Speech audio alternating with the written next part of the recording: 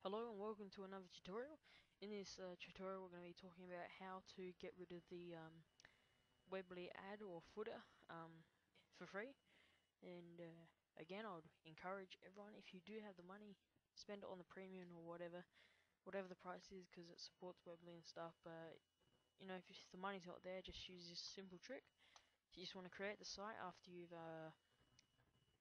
made an account, and just pick your theme. It works in any theme, so I'll just pick one. I'll pick this one. Okay, so now it's going to make the website. We'll just exit this for now. Yeah, so just, you know, edit all of this to your heart's content. But you want to get rid of this thing right here, create a free website with Weebly. You don't want this here, makes it look unprofessional. So go design, then go edit HTML/CSS. Make sure it's on the CSS one. And you want to look for hashtag footer. It should be around here somewhere. Just have a quick gander.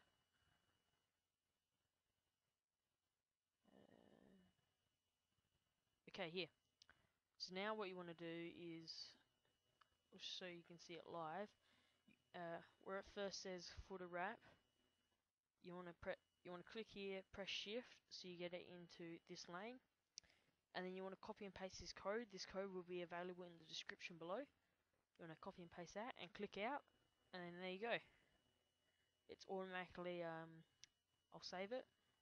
Yep. And then I'll publish it so you can see what it looks like. Test video FNT. I just need a quick, skip.